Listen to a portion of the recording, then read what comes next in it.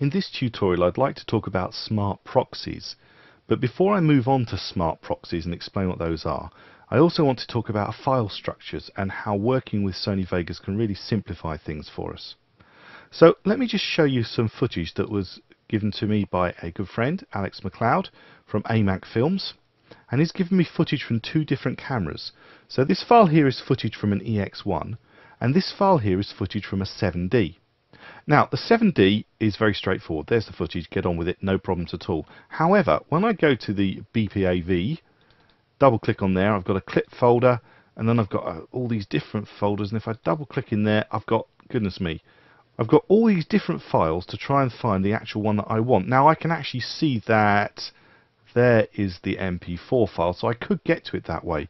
But look what happens when I actually search for it inside of Sony Vegas. So if I actually go to that same folder, so Alex McLeod and it's AMAC Films, so there's AMAC Films, go into there and I open up, it's the one we had problems with was the BPAV, double click on there, go into the clip bin, open up one of the clip bins, double click on that, and it goes straight to the footage for me. Okay, so Sony Vegas is smart enough to be able to cut through all the other bits and pieces and get straight to the one I actually want, saving me a lot of headache trying to navigate to it through my own Windows Explorer. Just wanted to point that out, but sometimes when you bring footage into Sony Vegas it doesn't play back at its full frame rate. So here is this red footage that I had from the previous tutorial. I'm just going to scroll in and go onto my timeline. If you use the middle mouse button, the scroll wheel, you can actually scroll in and out from your cursor, actually using that as well. So I'm scrolling in and out and then just move my selection along so we can see this red footage.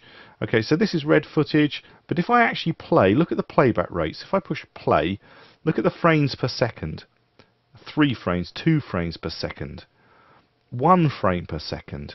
Now there's an awful lot that's going on. Hit the spacebar to stop. There's an awful lot that's going on that causes the computer to go slow. Firstly, there's an awful lot of information. If we look at the actual item again, so let's navigate back down to that one, and red footage. We look at the size of it, it's 4.1K by 2.3K. So it's huge, it's a massive file size. It's what, that's something like 4 times the size of HD? It's huge anyway. It's a really big file, so there's an awful lot of data to send down the wires. And this is sometimes a problem that hard drives can't actually ship the information to the computer fast enough. This is why running external hard drives can be a bit of an issue when you're dealing with big footage like this. The other thing is, of course, Sony Vegas has to process it for playback. Now the processing isn't quite such a big job, but it's still a big job and hard work on the computer. Okay, so we're not getting the full playback that we want.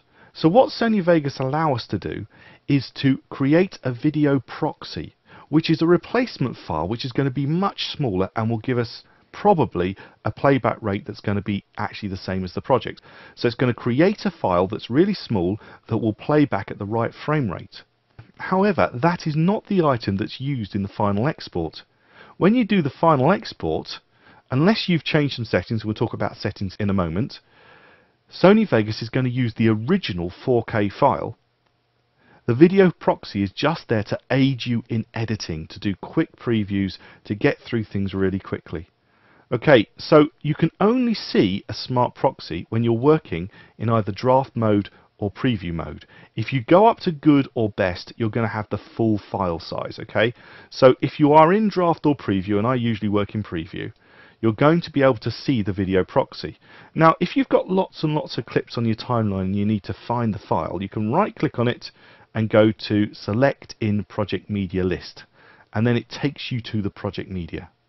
Then you can right click on the clip itself and go down to create video proxy. And when you do create video proxy, incidentally, you see these little underlined letters here. You see the X is underlined. If you have this menu up and you just tap X, it does it for you. Those underlined letters are ways of saying if you tap it when you've got this menu up, it'll do it quickly for you. Just as one of those bits of information to tuck away. If ever you've got a menu and you've got little underlined letters, that's what you should do. You just tap the letter and it does it to you. And it is now creating a video proxy. Okay, I'm not going to touch it, I'm going to let it go through. The video proxy is being made. You can cancel the operation But basically it's going to create a much smaller version which we can use for editing. However, that is not what we're going to use when we do final rendering, our export at the end. I'm going to pause the video and come back to you after this is finished. Okay, so this is coming to an end. Now I'm not going to lie to you, you can see it's making progress down here. This is a slow process. This doesn't happen quickly if you have an old computer. The newer computer you have, the faster your computers are, you might not even need to use a proxy. You might be able to get good playback if you've got a really good video graphics card. Okay, so just because I took a long time to do this doesn't mean yours will. This computer is over 3 years old and it has a very small graphics card. It's actually a laptop, so it took a long time to render that through. However, it is now going to be using the video proxy to play back. And if I go back to the beginning of the clip and I push play, let's look at the frame rate. 23.976, it's pretty much 24 frames a second, which is the project settings. So that's pretty much working okay. The quality is not so good, but it's sufficient for me to actually be able to do my editing in. Okay, so that's how we can create a video proxy. How do we make sure that the video proxy isn't then actually used for rendering, which is a big issue? If you remember, I said that video proxy is only used under draft and preview. If you're under good or best, if I just go to good auto, you'll see that it pops back up and gives me a much better view again. Okay, so it's not using the video proxy anymore, but if I go back to the preview auto, it's going to go back to the video proxy. A new file has been created which is put into the same folder as this original file. They'll be next to each other, which is actually going to be the video proxy. So if I actually have a little look, let's go to that one and go on my D drive and find it. Sony Vegas, red, and there you go. We've got two files. This is the original file from Video Blocks, and this is the video proxy file. Okay, so you can see that's 64.5 meg. This one over here is 827 meg. So you can see why Vegas is struggling with such a big file to play it through. As I say, if you've got the right video card and you've got the right setup on your system and you've got a nice new system, you might be able to play this straight off, but my system's old and can't cope. So you need to factor in the time it's going to take to convert the red footage that you have got to video proxies. But once they're created, you do all your editing with them. So it's sort of an upfront job, an upfront time cost, but the end result is you can edit much faster and you can make your decisions much better based on the video proxy, and then you can still look at the original file by changing your preview options if you really need to see something precisely. And as long as you've got your settings right, it will export properly using the original file when it comes to export. Now let's just talk about that very briefly. This is where we can find the project settings. You can also get to them, by the way, from File and Properties. So File Properties is the same thing. You can see it's got the same icon there. Brings up the same box. Notice down here it says Full Resolution Rendering Quality is based at good. If you've changed that to Draft or Preview, then you're going to find that you export using the video proxy. But if you leave it as good or best, you're going to find that when you export, you will export using the original full-size quality file. So by default it's at good, and if you're really worried about quality, of course you can always take it up to best. But as long as it's not at draft or preview, it's going to export using good or best, as long as your export settings are set up correctly. So let me just very briefly run through these. If you go to File, Render As, you can actually navigate to one of the outputs. Now I'm going to just show you on an MP4 here. I'm just going to show you on this MPEG-4.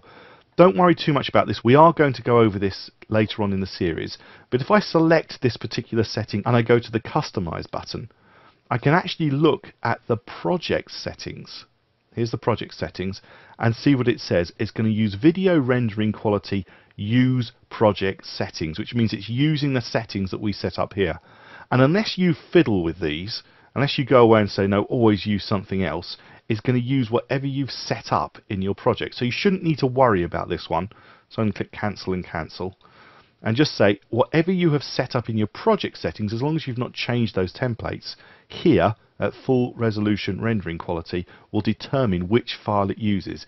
If it's good or best, it will be the full quality file. If it's draft or preview, it will use the video proxy. Why would you ever use the proxy? Because you want to knock something out very quickly to show a client progress or some sort of editing decision you've made. It's going to take a lot less time to render out a video proxy than it will the full file size. However, it obviously won't look anything like as good. So I'm going to cancel, leave it at that setting, and go on from there. Zoom in using my middle mouse wheel, and we're ready for the next tutorial. My name's Andrew Davis. I hope you found this useful, and thank you for watching.